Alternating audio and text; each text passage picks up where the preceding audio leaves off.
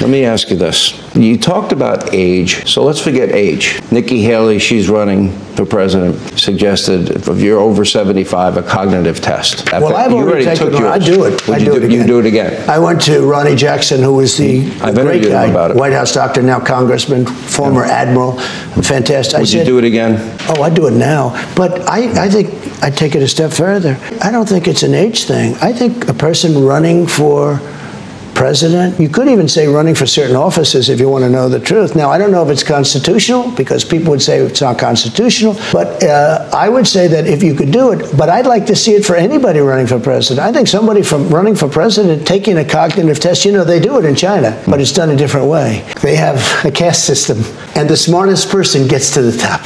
I'm glad they don't have a talk show host and the media people and people in the press. You've proven yourself at the highest level you can.